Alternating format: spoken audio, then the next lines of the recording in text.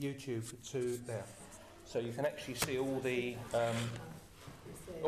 notes come up as we go along, and at the end of it, I've got this at the end runs at the very end of it, so you can actually see it then. So, but it is there.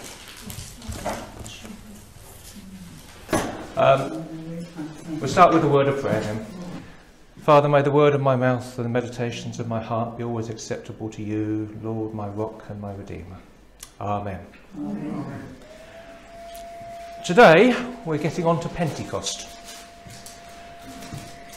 This is one of what I call the nodes in the Bible. You know what a node is? It's a point of intersection. And at Pentecost you have loads of different biblical subjects, theological subjects, all combining at one point. And so I had a choice of what to do and what one to take. And, well, basically I've got to do this in two sections.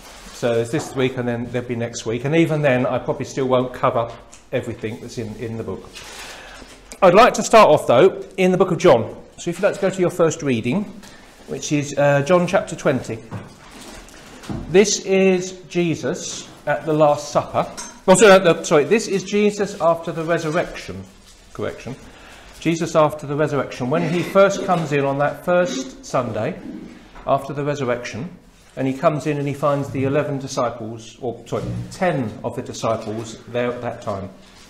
I'll actually start at verse 21. So it's John chapter 20, verse 21 to 22. Jesus therefore said to them again, "Peace be with you. As the Father has sent me, so I send you." And when he had said this, he breathed on them and said to them, "Receive the Holy Spirit." Does that say receive it in 50 days' time? So do you think when Jesus breathed on them, they received the Holy Spirit when he breathed on them and said receive it? Interesting, isn't it? Because the Holy Spirit doesn't officially come for another 50 days. Yeah. Wow. Now, the word that they use here, this word breathed, is only used once in the entire New Testament. It's a particular Greek word. The Greek word emphasazo, if I pronounce it completely wrong, emphasazo, only once here. Now, when the Jews translated the Old Testament into Greek, they also used that word once in the entire Old Testament. If you go to the book of Genesis, chapter 2.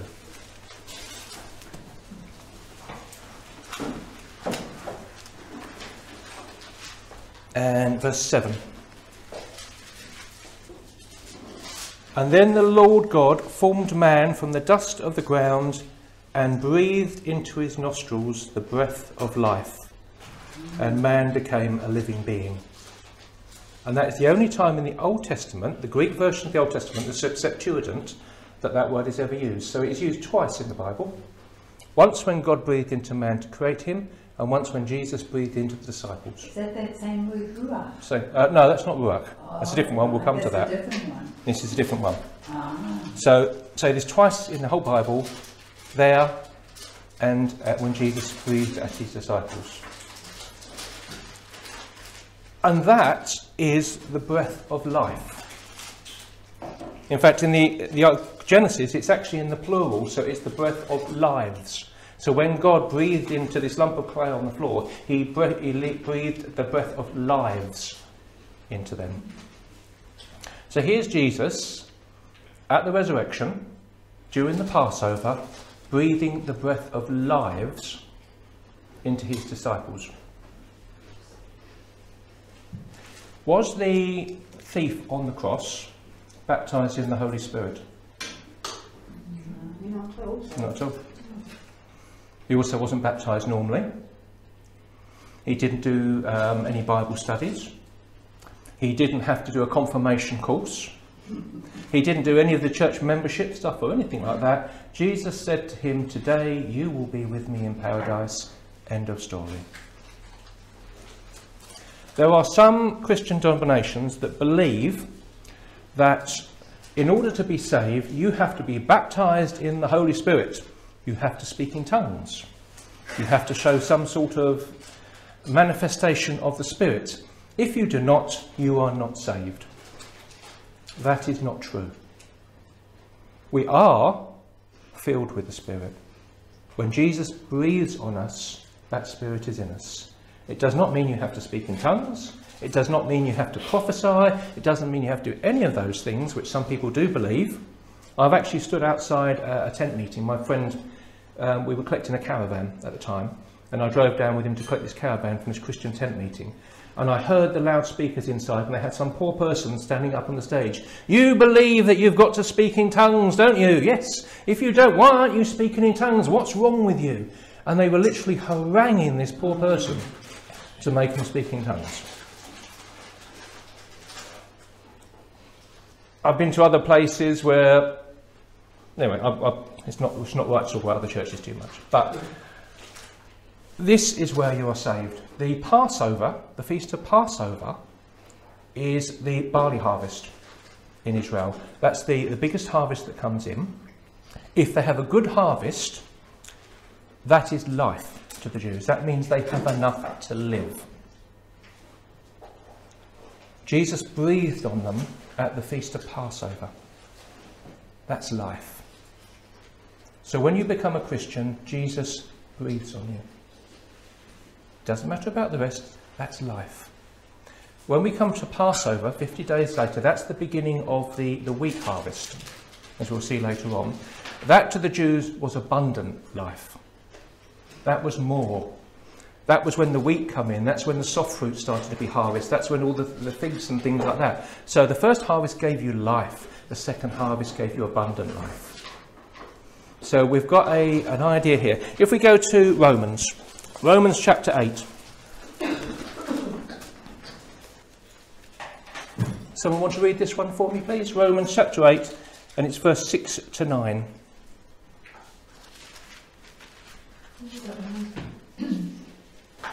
The mind of sinful man is death, but the mind controlled by the Spirit is life and peace. The sinful mind is hostile to God. It does not submit to God's law, nor can it do so. Those controlled by the sinful nature cannot please God. You, however, are controlled not by the sinful nature, but by the Spirit, if the Spirit of God lives in you. And if anyone does not have the Spirit of Christ, he does not belong to Christ. Now that's very specific. If the Spirit of God is not in you, you are not a Christian. That's very specific. And that's why some people say you have to speak in tongues, otherwise it doesn't prove you have the Spirit of life anyway. But as I said, Jesus breathed on them. He breathed life into them, life from the dead. So the events around Pentecost are bringing us back from the dead. God is creating a new life in us and taking it in. So there is this principle going on in the events of Passover, the event of Pentecost.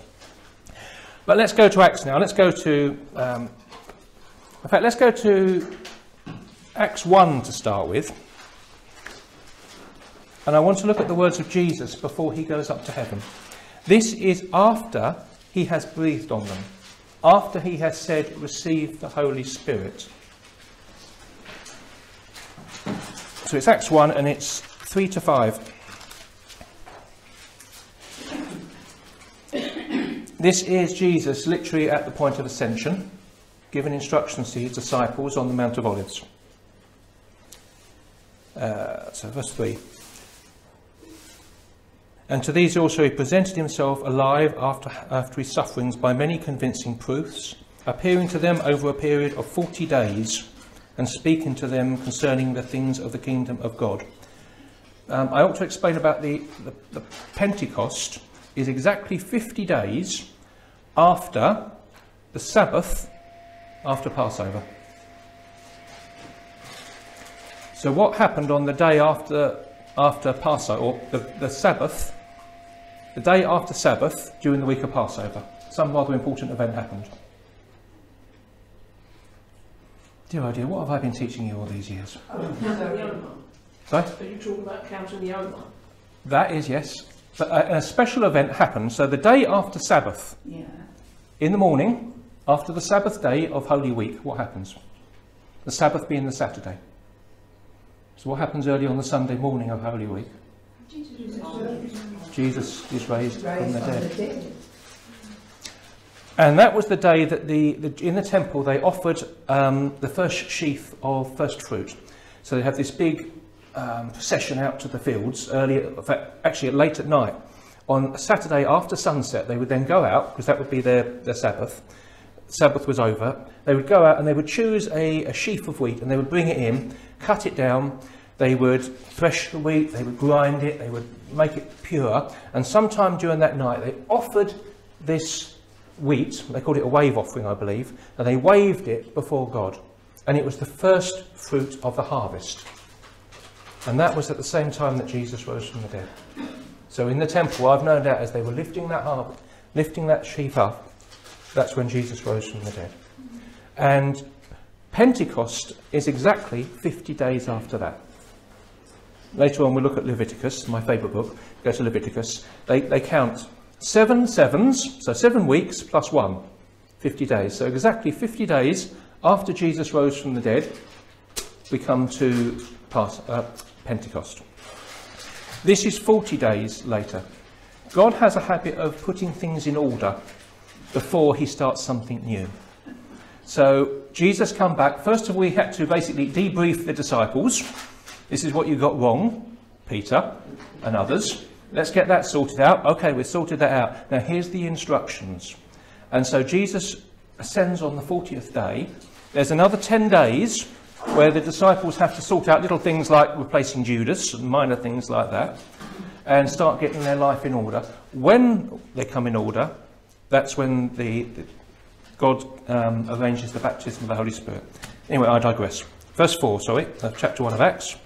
And gathering them together, he commanded them not to leave Jerusalem, but to wait the Father had promised, which he said, "You heard of me, for John baptized with water, but you shall be baptized with the Holy Spirit not many days from now."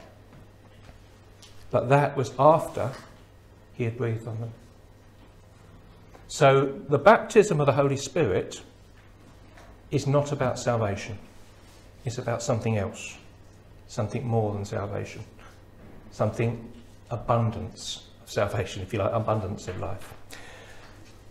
Having made that said, word ruach, which Jean talked about. Have you ever heard that word before? Hebrew word ruach. It's wind. It means in the Old Testament, wind. It's often used for when God does something, the ruach, the wind comes. In fact, let's go to Acts 2. First 2 verses. And when the day of Pentecost had come, they were all together in one place. Remember that phrase, we're going to need that, all together in one place. And suddenly there came from heaven a noise, not a wind, but a noise like a violent rushing wind. The word wind there is the word ruach. And it filled the whole house where they were sitting. Let's go to Ezekiel. Ezekiel chapter 1. Everybody gets distracted when they get to Ezekiel with what angels look like. And wheels within wheels, and people claim it's UFOs and things like that.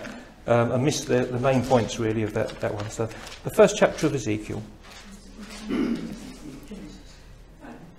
So Ezekiel chapter 1 and it's verse 4. Here's Ezekiel. He's in exile in the land of Babylon. And he sees lots of various visions. Often in a vision he's taken back to Jerusalem as well. But this is where it all starts. And as I looked, behold, a stormy wind was coming from the north, a great cloud with fire flashing forth continuously, and bright light around it, and in the midst something that like glowing metal in the midst of the fire. So that starts with the sound of a great wind. That would be, some of you have got the old, have anyone got the authorised? What's he got in authorised? Instead of a violent wind. Have you got something different there? Or great wind? Some of them says it's got a whirlwind. So quite often in the Old Testament it talks about a whirlwind. So remember when Elijah was caught up to heaven? It was in the whirlwind.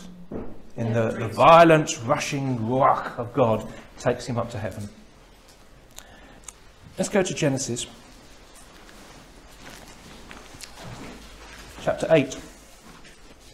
Verse 1 of chapter 8. This is after the flood. Or at the end of the flood, I should say. And God remembered Noah and all the beasts and all the cattle that were in the ark. And God caused a ruach to pass over the earth, and the waters subsided. So this is the power of God to get rid of the ark.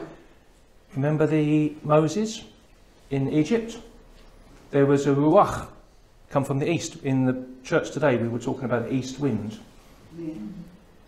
The east wind, the ruach, blew in the locusts into Egypt during the plagues. And then a west wind, the ruach, blew them out again at the end. It was an east wind, the ruach, that divided the Red Sea. In fact, scientists have worked out that if the wind blows at a certain speed for a certain period of time, it will actually drive the water out of parts of the Red Sea. Because I saw that in, I think, the Times or something like that. It was in a proper paper, so it wasn't anything to do with the Christians. But that's another matter. Go to Samuel, 2 Samuel. This is one of the Psalms of David that's not in the book of Psalms. So 2 Samuel 22 and it's verse 7 onwards. In my distress I called upon the Lord. Yes, I cried to the Lord. And from his temple he heard me. And my cry for help came to his ears. Then the earth shook and quaked. The foundations of the heaven were trembling. And they were shaken because he was angry. Smoke went up out of his nostrils, and the fire from his mouth devoured. Coals were kindled by it. He bowed the heavens down and came, with thick darkness under his feet. He rode on the cherubim and flew, and he appeared on the wings of the ruach. This is the power of God. So here you have the day of Pentecost, and you have the sound. It's not a real wind, it's the sound of a wind coming from where? Heaven. It says it comes from heaven. You have the sound of wind coming from heaven filling the house. This is the power, the presence of God filling the whole house. So that's why it's wind. But. Let's go back to Acts 2. Now there were Jews living in Jerusalem, devout men from every nation under heaven, and when they heard this sound occurring, the multitude came together. What was the sound? That you've all been told it was the sound of them hearing the voices, haven't you? You've all been told, oh, it's because they heard their own language. That's not why they came together. They heard, Jerusalem heard the sound of the wind. They heard the sound of the presence of God. When they came to find out what it was, that's when they heard the disciples speaking in other languages. So here's the presence of God coming into the town. This might be the upper room. Our traditional thought of this is it's the upper room, don't we? We think of this is where it happened. Because a little while before it talks about them going to an upper room, or the upper room, where they had the Last Supper and sorting out who was going to replace Judas. But it doesn't actually say that. It just says it's a house. Now, it could be any house. It could even be the temple, the house of God. It may be that, because it says in another place that they spent their time continuously in the temple worshipping. This was the day of Passover, day of Pentecost. It may be they were in a corner of the temple and suddenly you had this mighty rushing sound and everybody rushed over to find out what it was. Because it doesn't say they rushed out into the streets. That's what we get in our mind because we've seen so many films on it and so many sermons on it. But But wherever it was the sound of the presence of God, the sound of the power of God that brought people together. But it wasn't that sound that brought salvation. Let's go to Kings. Another place where there's a mighty rushing voice, a sound. Remember poor Elijah? So we're in 1 Kings chapter 19. Can you remember poor Elijah in the cave? You've got a picture of him there. Would somebody else like to read this one for me? 1 Kings 19, and it's 11 to 12. I'll read that. The Lord said, "Go out and stand on the mountain in the presence of the Lord, for the Lord is about to pass by." Then a great and powerful wind tore the mountains apart and shattered the rocks before the Lord. But the Lord was not in the wind. After the wind there was an earthquake, but the Lord was not in the earthquake. After the earthquake came a fire, but the Lord was not in the fire. And after the fire came a gentle whisper. Or a gentle blowing. It's a gentle wind. Now, to understand that particular thing, you've got three big, powerful events. You've got mighty winds, you've got earthquakes, you've got fire. And God says, okay, first of all, you're going to replace, the king of Israel is going to be replaced. There's going to be a big upheaval. He's going to be replaced. Then the king of Syria is going to be replaced. There's going to be a big upheaval. Oh, then Elijah, you're going to be replaced by Elisha. Oh, there's going to be a big upheaval. And that's the wind, the fire, and the earthquake. But God was in the still small voice. And what's that? And God goes on to explain, there are 700 prophets, or 7,000 prophets, still alive that you don't know about. They're going to come out of hiding, and I'm going to speak through them. What happens at Pentecost? There's 12 disciples in hiding, and they come out. How are 3,000 people saved that day? Is it by the sound of rushing wind? Is it by fire? Or is it by the word of God? That still small voice. The word of God through his prophets, through his apostles, through his disciples. So here you have that mighty wind. And God is in the wind. God is the power of the wind, but he's not using that to force people to believe. Let's go to 1 Corinthians. 1 Corinthians. For since in the wisdom of God, the world through its wisdom did not come to know God, God was well pleased through the foolishness of the message preached to save those who believed. Or the foolishness of preaching. So it's not the power of the Spirit forcing people, but it is the Spirit working through those people, and it's the breath of the disciples coming out that brings the word of God and brings life to other people. So the breath of God is coming through the disciples in the same way God breathed into that clay, in the same way that Jesus breathed on his disciples. The breath of the message is what saves. It's not all the various things we do, not the spiritual things we do in there, all our traditions, all our various things. It's the word of God spoken through his disciples, spoken through me, spoken through you, that will save. God will do some mighty things to get people's attention, but in the end, it's our word through us to them. The next question down. Why did the Spirit not come onto the disciples in the form of a dove? Can you remember Jesus' baptism? It was a dove. So when it came to the disciples, why didn't doves come down and land on them?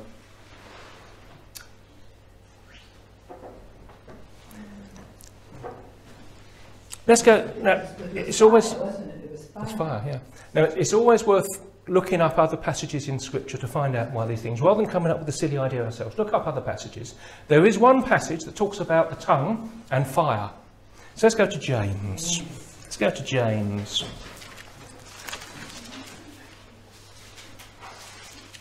James chapter 3.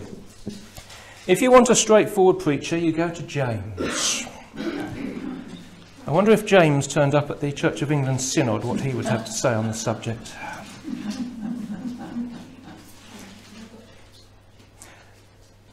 Let not many of you become teachers, my brethren. Too late, sorry, boss. Knowing that such as we incur a stricter judgment. There's always a case those who know more get judged more. For we all stumble in many ways. If anybody does not stumble in what he says, he is a perfect man, able to bridle his whole body as well. Now, if we put a bit into a horse's mouth, so that they may obey us, we direct their entire body as well. Behold, the ship, though they are so great, they are driven by strong winds, they are still directed by a small rudder, wherever the inclination of the pilot desires. That's probably from a man who hadn't been out in a ship in a storm, but anyway. So also the tongue is a small part of the body, yes, it boasts great things. Behold, how great a forest fire is set, a flame is set by a small fire. The tongue is a fire, the very word of iniquity. The tongue is set amongst the members as that which defiles the entire body, and sets it on fire for the course of our lives, and is set on fire by hell. Tongues of fire. Tongues of fire. Couldn't we have a dove, Lord? I'm not so convinced about this tongues business. Go to Ezekiel again. Actually, we can skip Ezekiel. That vision that Ezekiel had of that whirlwind coming towards him with the flames and everything in the middle and the fire. As it comes closer, he sees angels around it and sees things like that. But basically he realised what it is, it's a portable altar. It's a wheeled altar. And in the middle is the altar of God, and the Shekinah glory is in there. In fact, he looks above it, and there is the crystal sea that we see in Revelations. It's like a window looking up into heaven, and he looks through that window and he sees God in heaven. And so that is the altar that is before the temple, before the presence of God. The holiness, the purity, the Shekinah glory, the presence of God. And so there's fire, the presence of God. Now let's go to Isaiah. This is why it's a tongue of fire that comes. Isaiah chapter 6. Someone wants to read this one for me? So it's Isaiah chapter 6, 1 to 8. In the year of that king Uzziah died, I saw the Lord seated on a throne, high and exalted, and the train of his robe filled the temple. Above him were seraphs, each with 6 wings. With 2 wings they covered their faces, and with 2 they covered their feet. And with 2 they were flying, and they were calling to one another, Holy, holy, holy is the Lord Almighty. The whole earth is full of his glory. At the sound of their voices, the doorposts and the threshold shook, and the temple was filled with smoke. Woe to me, I cried, I am ruined, for I am a man of unclean lips. I live among a people of unclean lips, and my eyes have seen the King, the Lord Almighty. Then one of the seraphs flew to me with a live coal in his hand, which he had taken with tongs from the altar. And with it he touched my mouth and said, See, this has touched your lips. Your guilt is taken away, and your sin is atoned for. On the next one, please. Then I heard the voice of the Lord saying, Whom shall I send, and who will go for us? And I said, Here am I, send me. Here am I, send me. That's an important word in Hebrew, it's hineni. Here am I, send me. And so many of the prophets had to say they had to agree to go with God. But here's Isaiah. He's already done 6 chapters, or 5 chapters of pretty big prophets if you read them. I wouldn't mind doing any of them prophecies. And here he comes, he suddenly sees the presence of God. And he's not an evil man, but he says, I have unclean lips. I live in a people of unclean lips. And God takes the Shekinah glory from off the altar and touches his lips. That's why it's tongues of flame. It's fire. Jesus had a dove because he was perfect. He was a man of clean lips. The Holy Spirit could come down. With the disciples, the apostles, the first thing God had to do was take the Shekinah glory and touch them. And yes, they were still men of unclean lips. They were still sinners. But his voice, his Shekinah, his purity was in them. And he could then use them. Hineni is an important word in the Bible. A lot of the people in the Bible use it. Moses, for instance, said, Hineni, here am I, said Aaron, not me. And a lot of us go that way. But a lot of the prophets use that word, Hineni. It is important, and it's important to Christianity. It's a beautiful word. Here am I, send me. I don't want to do it, but I'm here. If you're with me, if your Spirit's in me, I'll do it. With James, what we were talking about in there today. Are you willing to stand with God? We might not want to be in a battle. We might not want to fight. We might not want to stand up to what's going on in the world and take what they chuck at us. But as he was talking, I was thinking, you know, the idea of you having your back to the wall, when people were sword fighting and things, you didn't want the enemy behind you. So sometimes you had to stand with your back to a wall so no one can get behind you. If that wall happens to be the wall of the temple and the Holy of Holies is on the other side, that's a good wall to stand against. When you're standing with God at your back, He's the one behind you. Yes. That's what this is about.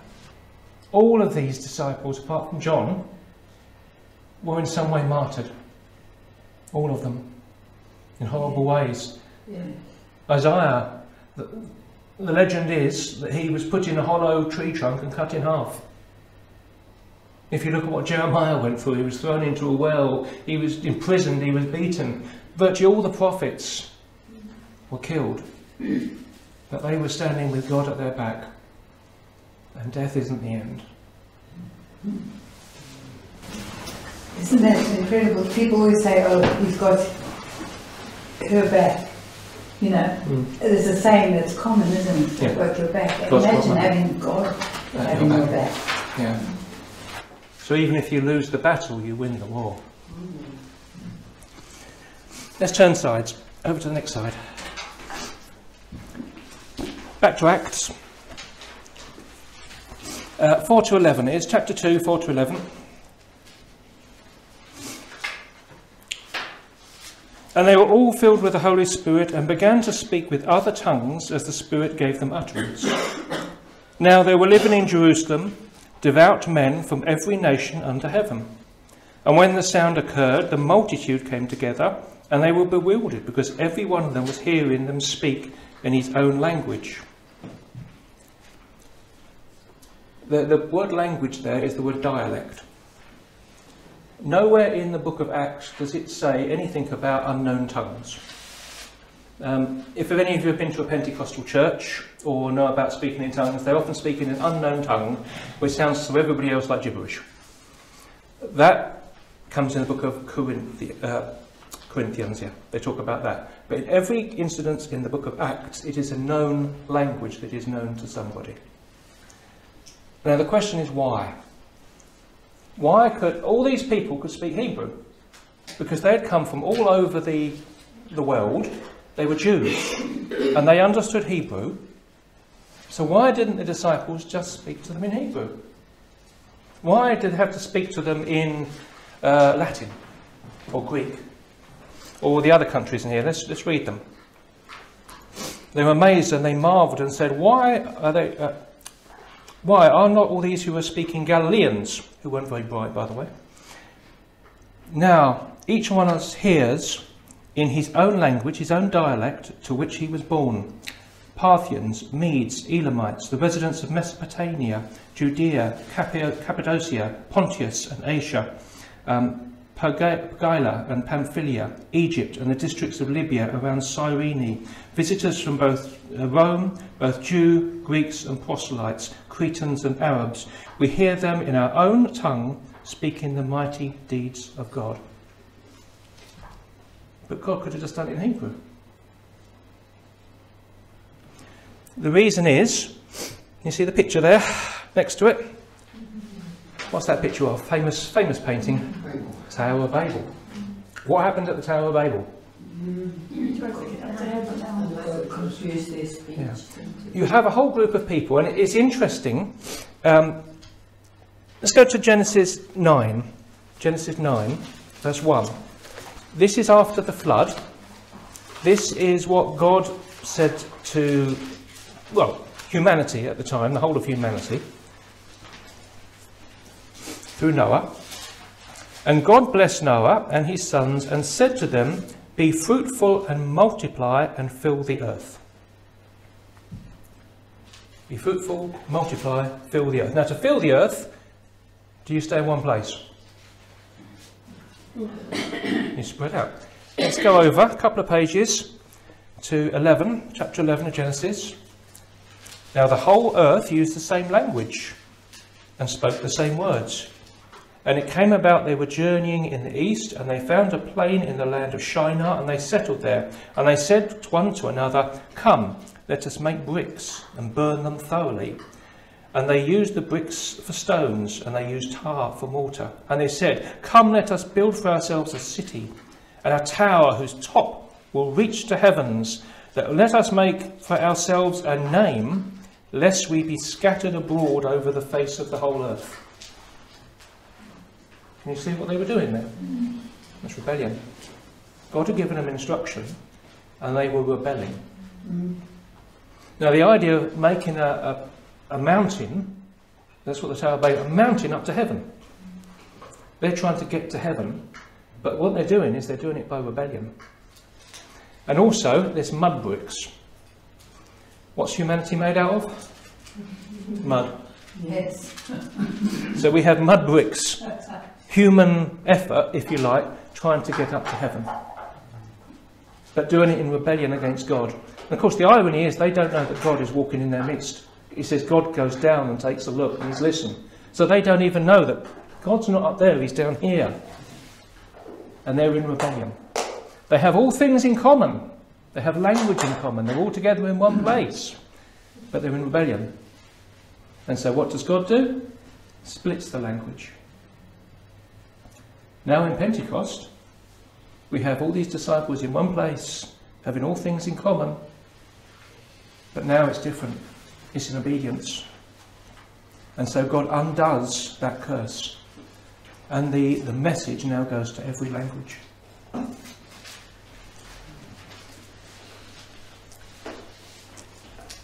Down below, another picture.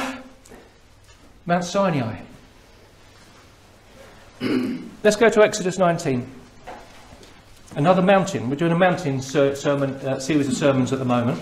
So I've got two mountains here so far. We've got Mountain of Babel, which is an artificial mountain. We've now got the Mountain of Sinai. Would someone like to read this one for me? Verse 16 to 20. So it came about on the third day, when it was morning, that there was thunder and lightning, flashes, and a thick cloud upon the mountain, and a very loud trumpet sound, so that all the people who were in the camp trembled. And Moses brought the people out of the camp to meet God, and they stood at the foot of the mountain.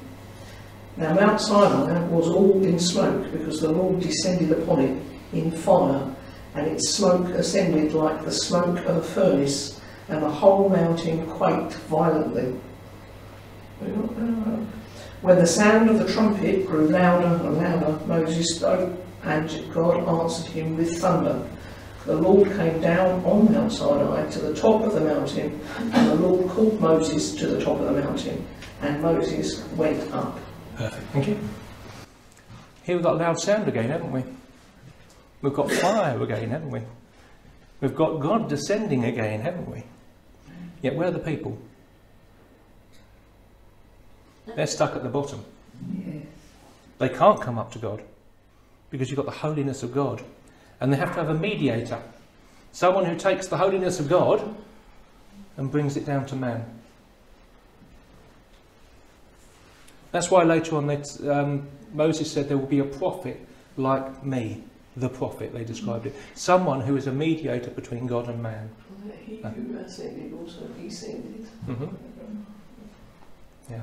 There's a whole load of theological stuff that comes into Pentecost from every angle. So here's another mountain. But the law, there's a division between God and man. If you just go by a set of instructions, I need to follow this set of instructions, you can't do it. There's a division between God and man. That division has to be broken. And so in Pentecost we have, once again, God coming down in fire, in noise, his presence. But this time, it's in the heart. And so rather than the law being too high, you can't reach it, you can't attain it. It's written in tablets of stone, but you can't do it. Now the law is written in the human heart. So these three, we talked today about Mount Zion, Jerusalem. Because Jerusalem, the original mountain it was built on is Mount Zion. That's where the temple was built. That's where the Holy Spirit fell, on Mount Zion. You've got three mountains here. You've got an artificial mountain in a desert. You've got a mountain in another desert, which is too high for people to reach. And now you've got the mountain where God comes and lives in amongst his people. All these three are infinitely connected. In fact, the feast of Pentecost, to the rabbis, they said it was the celebration of the giving of the law. And so that day they would celebrate the giving of the law. And on that day, God chooses to put his Spirit in them. The giving of the... Jesus said that those who love me will keep my words. And you can only do that if the Spirit of the Holy Spirit is in your life. So this is the celebration of the giving of the Spirit. The giving of the law of God into our hearts. Let's go to Leviticus now. Let's go to Leviticus. Probably where I should have started, really. This is the instructions how Pentecost works. Leviticus 23. You know you're in a good time when you go to Leviticus. Leviticus 23 is basically the layout of all the seven feasts, the seven Jewish feasts in the Bible.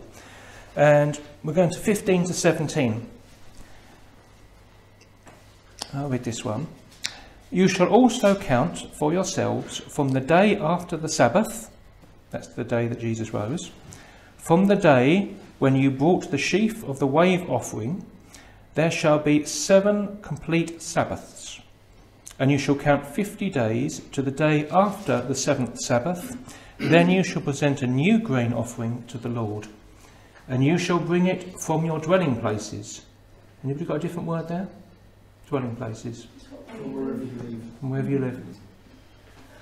From your dwelling places, 2 loaves of bread for a wave offering, another wave offering, made of 2/10 of an ephah, and they shall be of fine flour, baked with yeast or leaven, as a first fruit to the Lord. Those of you who can remember back to when I was doing Jesus and the Passover, what's special about leaven? Spiritually speaking, what does leaven represent? Sin. Sin. It's the only offering with us. Yeah. So here you have something that is spiritually or sinful being offered to God. And you bring it from wherever you're living, from your home. The word literally, I don't know if I got the word written down there, the literal word means from your sitting place, from where you sit. Now that had more significance than we'd have. You are sitting in a chair, that's your sitting place now. But have you ever heard the expression the seat of power? So for instance, the king, his proper seat, if you like, his throne is in Westminster Abbey. His administrating seat is in Buckingham Palace. And he's got various other seats, so he doesn't actually live in Buckingham Palace, he just uses his glorified office now. The seat of power for this country is in Westminster. or if you believe these conspiracy theorists, in some backroom Illuminati. Or the seat of authority of America is allegedly in the White House. Or the seat of authority, you've got this idea of a seat. And it's in the Bible as well. If we go to Kings, let's go to Kings, 1 Kings, chapter 10.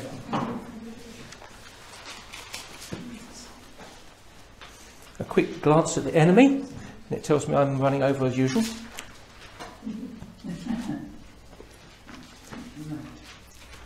Remember the Queen of Sheba coming to see, forget the Hollywood movie, it wasn't quite like that. So 1 Kings chapter 10.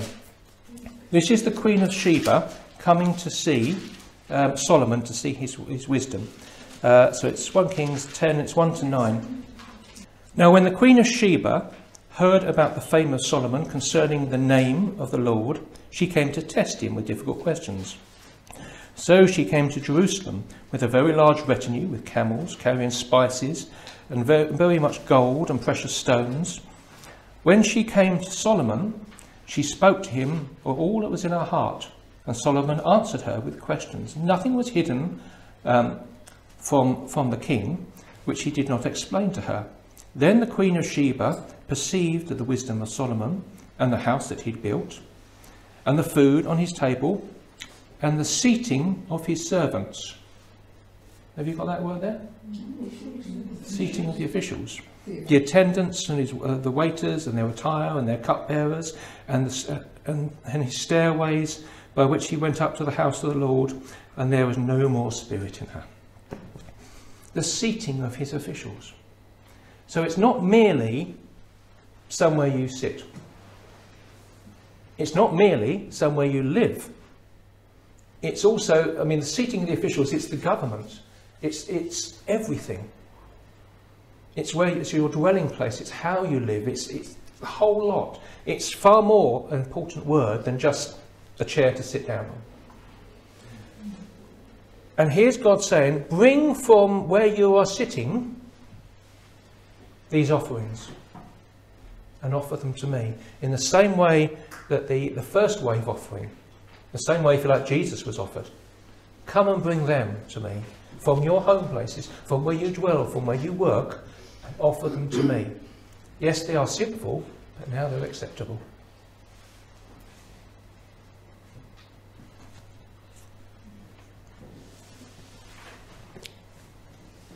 Let's go to Exodus again, 25. You all seen the film Raiders of the Lost Ark? The ark actually consists of two pieces. It's not one whole thing. It's two separate pieces, completely separate. The ark is just literally the box at the bottom. On top is something called the mercy seat. So the lid of it is a separate part, and it's separate in the eyes of God as well. So if we go to chapter 25, verse 16. This is the making of the ark. And you shall put into the ark the testimonies which I shall give you, and you shall make a mercy seat of pure gold, 2.5 cubits long and 1.5 cubits wide.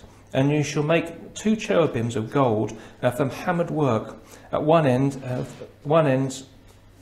the two ends of the mercy seat, and make 1 cherubim at one end and 1 cherubim at the other. And you shall make the cherubim of one piece with the mercy seat and its 2 ends. And the cherubim shall have their wings spread out, covering the mercy seat with their wings and facing one another. The faces of the cherubim shall be turned towards the mercy seat. And you shall put the mercy seat on top of the ark, and in the ark you shall put the testimonies which I shall give you. And I shall meet you from above the mercy seat, from between the 2 cherubim which are upon the ark of the testimony, and I will speak to you all that I will give you in commandments for your sons of Israel. In heaven, if you look at Revelations, if you look at Ezekiel, you have the throne of God, and then you have the real life cherubims around it. Yet here down on earth, you have a mini version. You have the little cherubims and you have the mercy seat. This is where God sits. So when he's not in heaven, one of the advantages of being omnipresent is you can be in more than one place at once. So God can be in heaven, but he also can be between that. It's the mercy seat, sitting there. Sitting.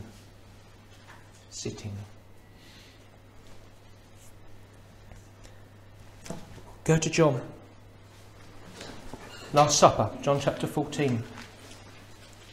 And I will ask the Father, and he will give you another helper, that he may be with you forever. That is the Spirit of truth, who the world cannot receive, because it does not behold him or know him. But you know him, because he abides with you and will be in you. I will not leave you as orphans, I will come to you. After a little while the world will behold me no more, but you will behold me, because I live, you shall also live. In that day you shall know that I am in the Father, and you in me, and I in you.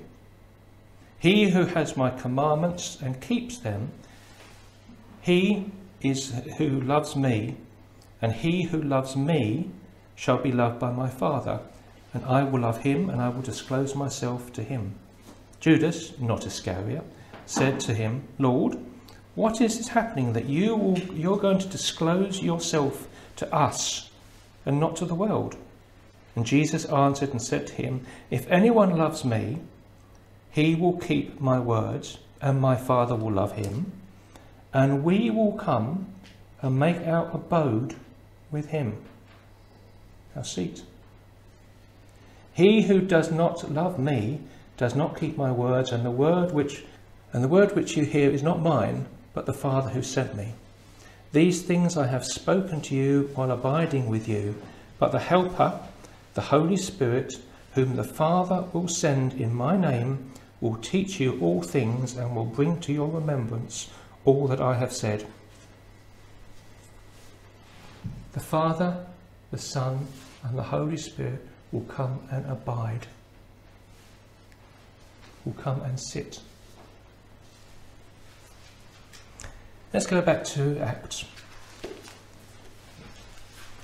Acts chapter 2. Anybody got the authorised version here? No? Okay. And when the day of Pentecost had come, they were all together in one place, and suddenly there was from heaven a noise like a violent rushing wind, and it filled the whole house where they were sitting. And there appeared to them tongues of fire, distributing to themselves, and they rested on each one of them. Anybody got a different word for rested? Settled. Literally, the word is sat. So they were sitting in a house and God came and sat on them. Or more accurately, sat in them. The mercy seat on top of the ark is where God came and talked to his people. The mercy seat is now in his disciples, in those who believe him, in those who have faith. God the Father, God the Son, and God the Holy Spirit. All three. All three. That's what it said there. Yeah. We will come. We will come and live in them. We never say that, do we? We always say the Holy Spirit in us, Yeah. but it's the whole Trinity. Yeah. Right? I mean, it's the Holy Spirit's job, as it were, but it's the Father, Son, and the Holy Spirit. We will come and sit. We will dwell. We will have our seat of authority inside. It's making us feel more special. Yeah. I'm more alarmed, quite frankly. I mean, this sounds incredible. At one stage, the Apostle Paul says, do you not know that you are the temple of the living God?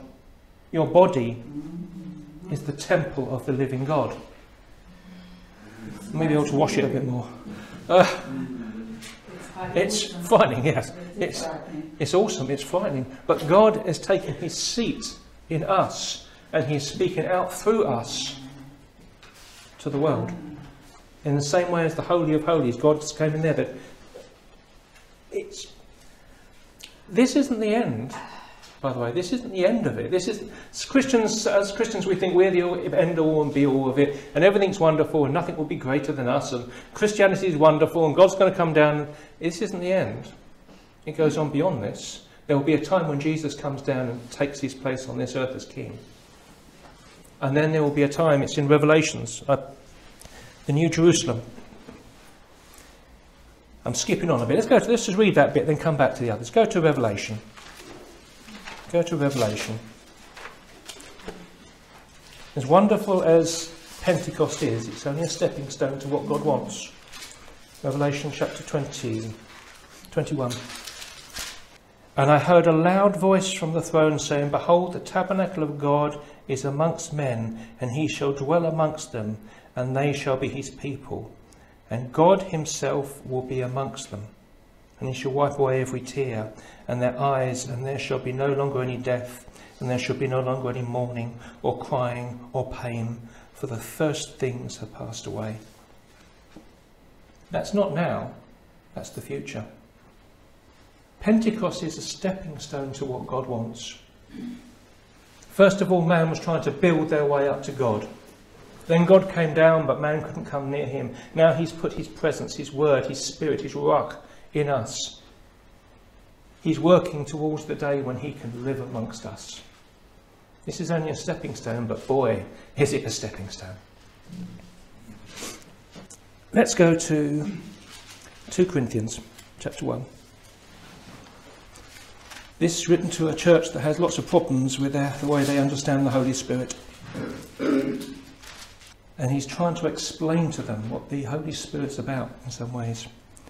And now, this is Paul writing, and now, he who established us with you in Christ and anointed us in God, who has also sealed us and gave us the Spirit in our hearts as a pledge. A pledge. What's a pledge? A guarantee. It's a down payment. There used to be a word earnest. The old authorised would give us an earnest. It's a down payment. It's a promise of something better to come. What did Jesus promise his disciples at the beginning of the Last Supper? Let not your hearts be troubled. Believe also in me. In my Father's house are many mansions or dwelling places. I go to prepare a place for you.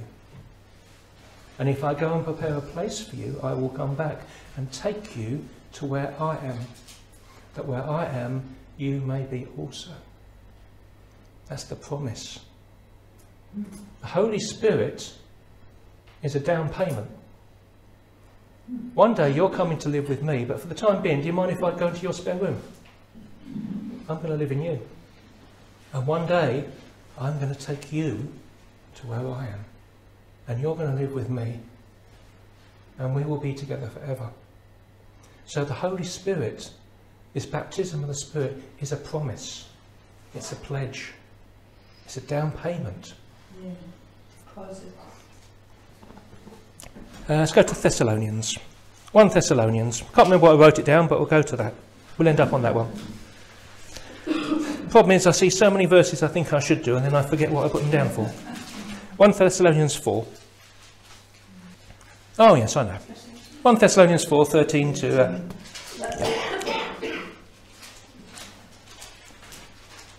But I do not want you to be uninformed, brethren, about those who have fallen asleep, that you may not grieve, as the rest do who have no hope. For if we believe that Jesus died and rose again, even so God will bring with him those who have fallen asleep in Jesus. For this we say to you by the word of the Lord, that we who are alive and remain until his coming of the Lord shall not precede those who have fallen asleep. For the Lord himself will descend from heaven with a shout, and with the voice of the archangel, and with a trumpet of God, and the dead in Christ shall rise first. And then we who are alive and remain will be caught up together to him in the clouds to meet the Lord in the air, and thus we shall always be with him. Therefore comfort one another with these words. Okay, that was what I was supposed to end on. The Holy Spirit is a pledge. The Holy Spirit is the fire from the altar that purifies our tongues, that purifies our lips. The Holy Spirit is the wind of power but it's the still small voice that God uses through us to bring life to others.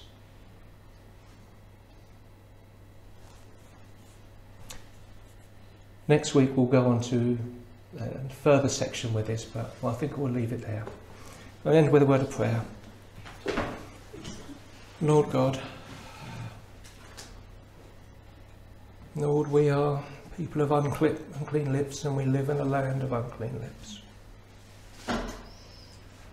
Father, may your Spirit work through us, cleanse our words, and bring life to those who hear them. Lord, make your dwelling place in our heart.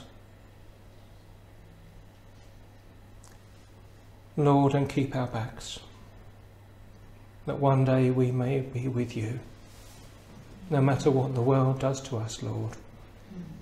Lord, may we keep our faces towards you and keep our backs as well, Lord. Thank you, Father, for your unspeakable, unknowable, wonderful gifts. And Lord, may we know your presence in our hearts. And may others get to hear the noise and get to hear the words. Amen and amen. Thank you all. So I went over time again, as usual.